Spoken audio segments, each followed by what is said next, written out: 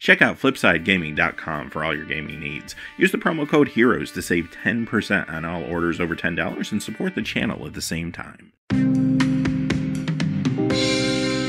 Hey there, this is John from Heroes and Legends, and welcome to day 3 of official Battlebond previews. We have a lot of great cards to look at today. I want to get started relatively quick, but just real fast before we begin, if you check out the description below, you'll find a few ways to help support what we do here at the channel, one of which is our Patreon page, that's below. Also, you'll find links to products on Amazon. If you make any purchases on Amazon, no matter what it is, once you go through that first link, we'll get a small percentage for the channel. Finally, Flipside Gaming still offering a promo code for our viewers. They have some exclusive Richard Kane Ferguson playmats. If you're a fan of old school Magic art, you might want to check those out. And, as always, thank you to all the folks that watch the channel, not just the ones that look at those links. I appreciate each and every one of you. With that being said, let's get into it. We'll begin with this basic land cycle. This was floating around. I just wanted to show it to you in case you were interested in the art. But we'll move on now to the other cards. Okay, it looks like stores are getting their cards. Here is Zndrsplt, Eye of Wisdom, and Okon, Eye of Chaos. Let's look at the Eye of Wisdom first. Blue and 4, legendary creature, homunculus. This is a rare, as they both are. 1/4, partners with the Eye of Chaos. At the beginning of combat, on your turn, flip a coin until you lose a flip. Whenever a player wins a coin flip, draw a card. Okon, Eye of Chaos. Red and 4, legendary creature, Cyclops Berserker. 3/3, partners with the Eye of Wisdom. At the beginning of combat, on your turn, flip a coin until you lose a flip. Whenever a player wins a coin flip, double Okon's power and toughness until end of turn. It's a 3/3. Okay, there's a lot going on here. The Eye of Chaos, 3/3 with no evasion, that could pump. That's not super exciting to me. It's fine. Maybe I can give it evasion or something. But so many times I feel like this is just going to be like a 12/12 blocked by 1/1, and eventually my opponent will have an answer for it before it's too late. Now, the Eye of Wisdom, on the other hand, is more appealing to me. I like to draw cards, as many Magic players like to do. I feel like I could pull ahead on resources with a card like this, and I would be happy to run both, because there is synergy, obviously, with these coin flips as well, since they are both looking for results from coin flips. So if I have one in my deck, my partner has one in their deck, then we're both flipping coins, we're both gaining advantages when we win coin flips, and that's actually kind of cool, because notice it says whenever a player wins a coin flip, you get to do something. So it doesn't even have to be you personally.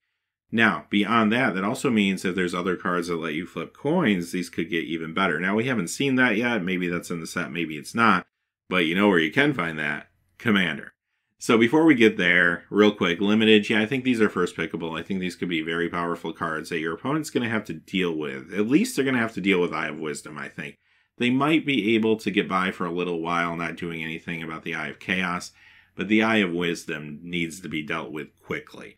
In the world of Commander, there's crazy combos. Chance Encounter comes to mind, Crux Thumb.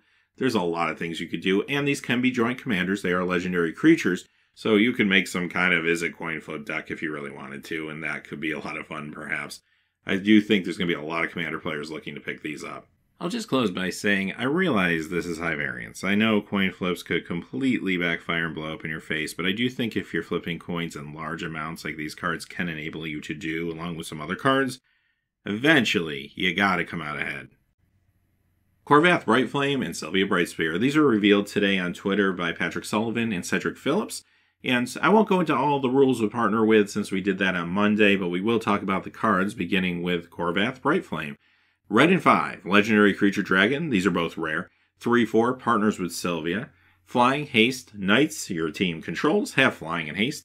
Sylvia Brightspear. White and 2, legendary creature human knight. 2/2, partners with Corvath. Double strike, dragons your team controls, have double strike. Okay, let's talk about limited first. If your team's lucky enough to get these in a draft or in sealed, then you're probably in for a pretty good time. You could look at Corvath and say, wow, that feels a little expensive at 6, but remember, that includes the tutor cost of getting Sylvia, whether that's in your library or in your partner's library. So either way, you just have to take that into account. Now, once they're both on the battlefield, your opponents have to find an answer, because if they don't, they're probably in trouble. They might be able to chump block once or twice, but eventually you're going to start running away with the game. A 3/4 Flying Haste Double Strike Dragon and a 2/2 Flying Haste Double Strike Knight is a lot to deal with, definitely. So your opponents are going to need removal, or they're going to need to be able to finish you off quickly. Now, outside of the limited game, what about Commander? Well, we all wanted more Night Tribal, so this kind of fits in, but you would have to go Mardu most likely, which might be a little bit awkward for some of the builds that already exist, but not impossible. There's definitely ways to do that. And also, on the other hand, Dragon decks could run Sylvia. They're a little more apt to have like 5-color builds and such, so that's not as much of a stretch. But either way, these could either be your commander together if you wanted them to be, or just simply part of those tribal decks. I think they could be pretty good there under the right circumstances. Chakram Slinger, Chakram Retriever. These were previewed by Brian Kibler and his dog, who has an Instagram account. These are all things I didn't think I'd be saying in a video when I woke up this morning, but here we are. So first off, this Slinger costs a red and 4 Human Warrior uncommon. Partners with the Retriever, pay a red, tap, and this will deal 2 damage to target player or planeswalker. It's a 2/4. The Retriever, blue and 4, Elemental Hound. These are both uncommons, of course, 2/4. Partners with the Slinger. Whenever you cast a spell during your turn, untap that creature. First, I want to point out that the Slinger is a warrior, which we know from the cards that were previewed this week that could be very relevant. Aside from that, though, obviously these are going to work well in tandem, as all these partners do in Limited, but they are not legendary, so you can't use them as co-commanders in your commander deck. Now, what they're doing isn't super powerful necessarily in the commander format, so I don't really see a lot of people trying to play them there generally, but in Limited, these could be very good, of course. What I like about it is you pay the 1 red, do 2 damage to another player, and then play your spell for the turn, untap this, keep it back as a blocker, and hopefully you have 1 more red so that at the end of your opponent's turns, you can just go ahead and ding them again for 2. And because of the wording, you can run these in separate 2-headed giant decks and still get that effect. That starts to add up. I mean, 4 damage a return cycle, that does start to feel significant. If your opponent doesn't have an answer for this or they can't finish you off quicker, then they could be in trouble. So I do think for limited purposes, this is a fine combination to play. The 5 casting costs for each might feel a tad bit expensive, but again, remember what I said previously, you're actually using these to tutor each other. That makes the cost feel a lot better too. Overall, yeah, these could be a real high draft pick at uncommon, as a matter of fact. I do think they will be good for you and your partner in the limited game, even if I don't see a whole lot of use for them elsewhere. Okay, we got some more partners here. We have Ley Weaver and Lore Weaver. Ley Weaver costs a green and 3, Human Druid uncommon 2/2, partners with Lore Weaver. Tap, untap 2 target lands. Lore Weaver, blue and 3, Human Wizard uncommon 2/2, partners with Ley Weaver, 2 blue and 5, target player draws 2 cards. So obviously they do work together, kind of sort of, because the Ley Weaver can untap 2 target lands, which makes drawing cards a little easier with the Lore Weaver. So there is synergy, maybe not as strong as some of the other partners we've seen. Now, when it comes to raw power, I think these are very good in Limited. I don't know if I'm playing them in Commander because you can do similar things in more efficient ways there. It's a very powerful format. But for limited purposes, I could see myself picking these up in a draft. You'll open a booster pack, see these, and most of the time, I would say they probably could be first pickable. There might be some removal spells or some other things that might catch your eye, but for the most part, I do think they'll be relatively strong. And in Sealed, again, you'll be happy when you see them. Now, like I said, they do interact with each other, but even if you lost one of them, the other ability is still not bad, just generally. I like the green ability because you can untap 2 target lands good in the middle to late portion of the game where you might be able to cheat some stuff out early ahead of curve. It works obviously on your lands or your partner's lands or your opponent's lands, but I don't know why you would do that. Then, of course, the other one is good in the late game where maybe you can draw some cards and push your way past a board stall or something along those lines. Overall, good power level for limited, even if maybe they're not as crazy as some of the other partners we've seen. These also are not legendary, so like some of the others, they cannot be used as co-commanders. Jubilant Mascot, a white and 2, Homunculus, 1/1, and this is an uncommon. At the beginning of combat on your turn, you may pay a white and 3. If you do, support 2. I don't know what's going on in that art. That's amazing. So anyway, the card itself is actually really good and limited. Because as long as between you and your partner you have a couple creatures out on the battlefield at any given time, this is going to be a fantastic mana sink. And it puts your opponents in a tough position. They either have to burn a removal spell on this 1/1, or they could find themselves falling back pretty quick as your creatures start getting bigger and bigger as time goes on. Maybe one of the best mana sinks I've seen in the set so far, and I would pick this up in a higher portion of a pack and draft. Sky Streamer, this is a white and 4 Griffin, common 3/2. It has assist, it has flying. When it enters the battlefield, target player gains 4 life. So sometimes you need a flyer. I mean, the assist is sort of nice. You can get it out a little bit early. The gaining 4 life, I mean, it can be you, it can be your partner, it can be anyone you want, as a matter of fact, but I don't really think that's super relevant, especially considering you can't sideboard.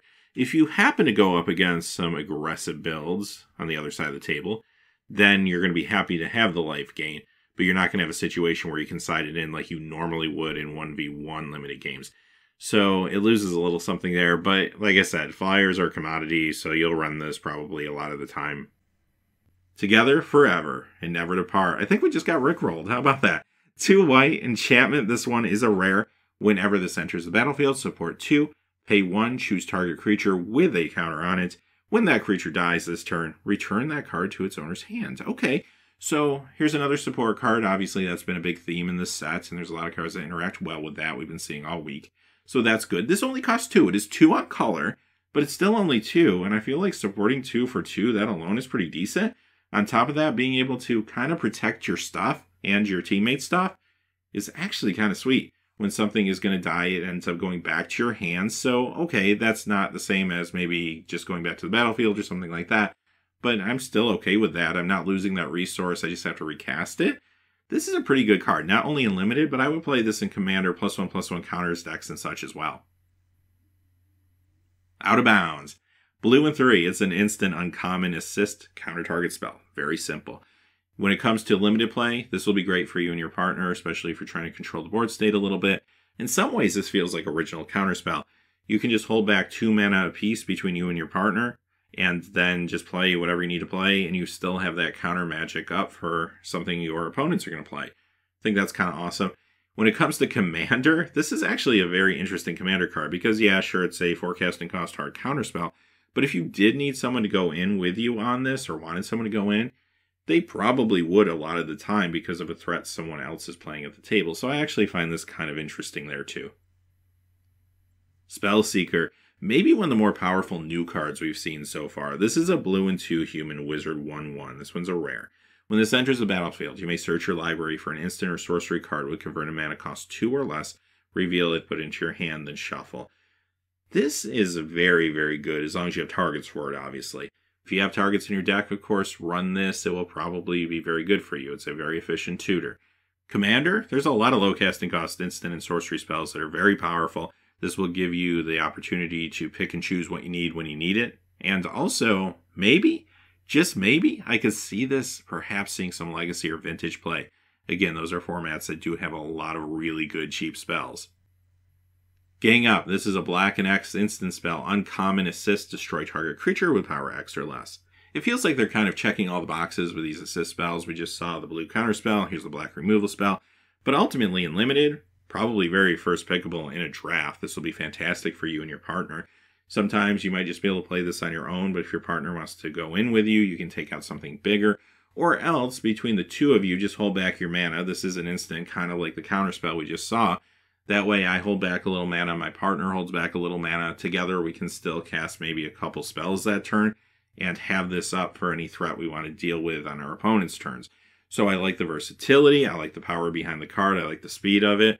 Even in Commander, I'd consider playing this. I might use it as a removal spell myself a lot of the time. But if someone ramps out something large early and we need to deal with it, I could probably recruit someone else at the table to help me take that creature out. So I feel like it could be a good card there too. Inner Demon, 2 black and 2, enchantment aura, uncommon, enchant creature. Enchanted creature gets +2/+2, has flying, and is a demon in addition to its other types. When Inner Demon enters the battlefield, all non-demon creatures get -2/-2 till end of turn. Sometimes I'm hard on auras, but I like this one because it has the other ability attached to it as well. And it lessens the chance that this could blow up in your face when you try to play it. Now, the big question is, do I run this in my deck if I'm running a lot of small creatures? And that could be problematic, because remember, you don't get a second chance. There's no sideboarding. So you have to be all in on the deck you're putting out there on the battlefield. If you and your partner have a lot of 1/1s and 2/2s in your deck, you might want to consider not running this, because many times it might be something that's just stuck in your hand that's not doing enough for you. It is a nice panic button, though. Things go awry. But at the same time, I don't know if I can take that risk, because my opponents might be playing larger creatures. And normally I would just side this out, but you don't have that opportunity with these multiplayer games. So I think as long as you feel like you're maybe running larger creatures, a little heavier curve, this will be just fine for you and very runnable there. Now in Commander, just run a Demon Tribal deck, then you don't have to worry about it. Cheering Fanatic. This is a red and 1 Goblin uncommon 2/2, and whenever this attacks, choose a card named spells with the chosen name, costs 1 less to cast this turn.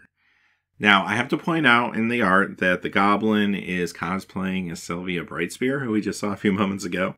So there's that. Other than that, this is a 2/2 for 2 with upside. You know how I feel about those. Always happy to play them in Limited. And this is going to be really good for you, I think, because this is strong upside.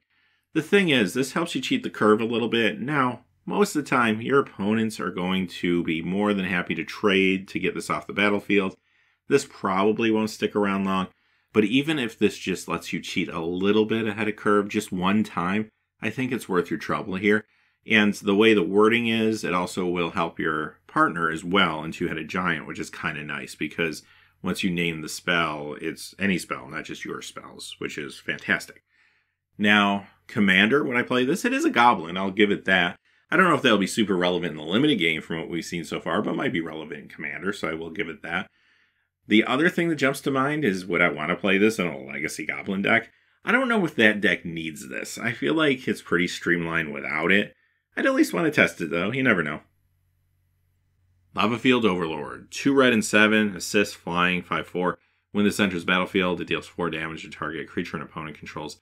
This is a strong card, actually, in Limited Two-Headed Giant, because you get a 5/4 flyer and do 4 damage to target creature an opponent controls. And to look at it this way, I mean, yes, it costs 9 converted mana cost, but maybe that's 5 for you, 4 for your partner, something like that. I think that's worth a 5/4 flyer and a removal spell, as a matter of fact. Yeah, that could be kind of awesome.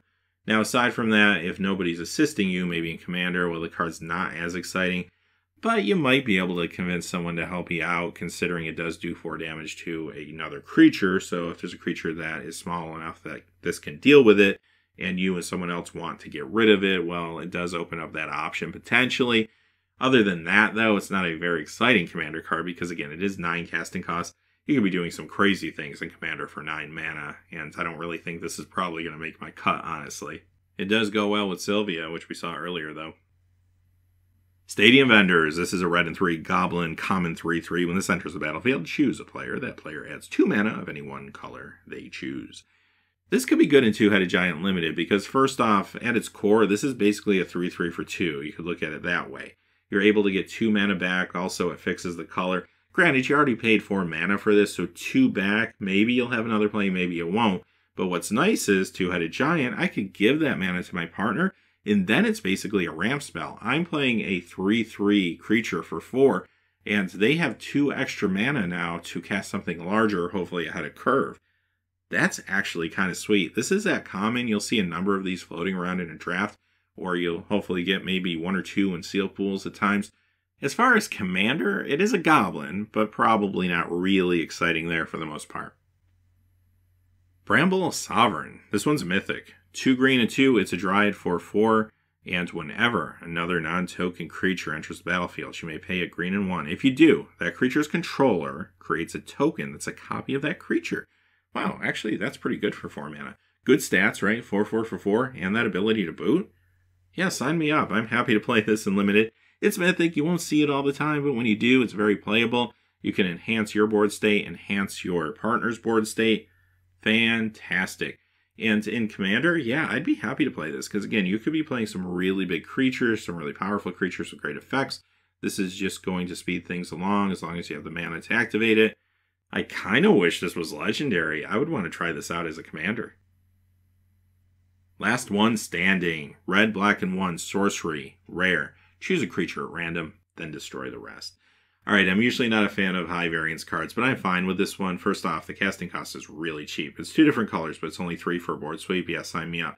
Secondly, yeah, there's a random element. Sure, I could blow up everything but one of my opponent's creatures. I won't feel great. But if this is the board sweep that's in my hand, I'm not going to hesitate to use it. It might be the difference between taking 4 damage next turn as opposed to taking 12 damage, right? So it's still going to protect you. It's still going to be good enough. And what I really like is that casting cost is very affordable, especially in a Two-Headed Giant game, because let's say we're halfway or later into the game, I could still use this for 3, then maybe even play a creature. My partner could play perhaps 2 creatures by that point. So even if one of our opponent's creatures survive, we could still pull ahead on board state if we plan everything out correctly. This is a great panic button card. It's also one of those cards that if your opponent's overcommits, you might be able to kind of get them. So yeah, you're going to play this as long as you can swing those colors. You'll be really happy with it. Now in Commander, it could be good there too. Play it with a bunch of indestructible creatures or an indestructible commander, and yeah, it might be a decent utility card. Alright, let's move on to some reprints with Core Spirit Dancer. This is a fantastic rare. I'm glad to see this card. It needed another reprint. It's been reprinted a few times, but it's still a $7 to $10 card, so I was happy to see it here. And maybe it's an indication that we're going to see some more aura spells over the next few days as more cards are revealed. Alright, this one came to us from a Japanese language preview, but it was a reprint of Narcana Revenant. You'll see the version from Rise of the Eldrazi on your left side for the translation. This is another card that got really expensive thanks to the popularity of vampires in Commander recently. This is up to around $20, $25. It's never been reprinted. Happy to see it. It is a mythic, but still happy to see it getting a reprint. Greater Good. This has really taken off recently financially. The other versions of this card have been really hot in the Commander market. This is at rare. This will stabilize those prices a little bit. These cards will definitely run you, just for the regular versions, $15 to $20. Don't even get me started on foils. The Judge promo, which is where they pulled this art from, is about $70. The 9th edition foil is going to run you closer to $50, but still very, very good reprint yet again. Magus of the Candelabra. Not an expensive card. The Time Spiral versions are only a couple dollars. However, it's a really smart reprint for the limited game here because you can actually gift your mana to your partner with a card like this. So it takes assist to a whole new level, as a matter of fact. Really good inclusion just for that purpose alone. Seedborn Muse, another great, much needed reprint at rare. These things will run you $25 to $30 if you try to pick them up. Another fantastic Commander inclusion here. Sky Shroud Claim. This is from Nemesis. It has never been reprinted, and it is a Commander staple. That common from Nemesis will run you $2 to $3, so not cheap. Foils will run about $40. So this is another very welcome inclusion in the set for Commander players. Now sure, there are cards that do similar things or even more economical, but in Commander it's good to have redundancies. Alright, with that being said, those are the cards for today, and a lot of amazing reprints in this set, I will tell you that. It feels like a master set, but the prices are a lot more reasonable. I like that quite a bit. And if you're a Commander player, even if you don't play the cards in Limited and you never actually open a pack of this, there's a lot of great singles that will be coming into the market that maybe were a little too expensive before. You're going to find them a little bit cheaper to enhance your Commander decks. For that reason alone, I'm very excited about this product. We'll be back tomorrow with another recap video looking at everything that's revealed over the next 24 hours. But until then, hey, thanks for watching. Please remember to like and subscribe and have a great day. Hey, thanks for watching. This video is made possible by the generous support of viewers like you on Patreon. Check out the description below for links to our Patreon page as well as our Amazon affiliate store, where a small percentage of all sales will also help support the channel. Finally, if you haven't had a chance yet to subscribe, hit that subscribe button so you don't miss any new videos on Heroes and Legends. Talk to you again soon, and have a great day.